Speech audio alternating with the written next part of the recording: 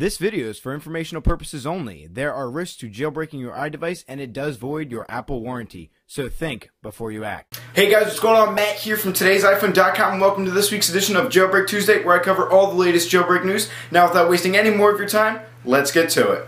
So starting us off this week, Cydia received an update, but the update was only to remove an old line of code that was an April Fool's joke, so on our end, the user's end, we won't notice anything.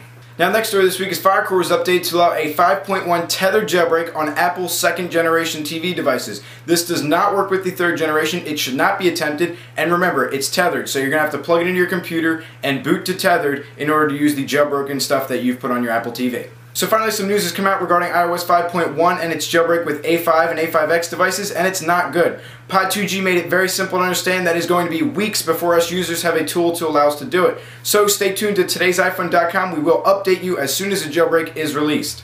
So finally, wrapping us up this week, the Tweak of the Week winner is SwipeBack. Now, you actually can't get it from the main repositories, so I've left you the link down below. It is in beta, but it basically allows you to swipe through the navigation panes on your iPhone, swiping, rather than having to press buttons. So go check it out, SwipeBack. And if you guys want to get in contact with me, all my social network links are down below. So that's going to wrap up Jailbreak Tuesday. Thank you guys so much for watching. You guys have a great day, and peace.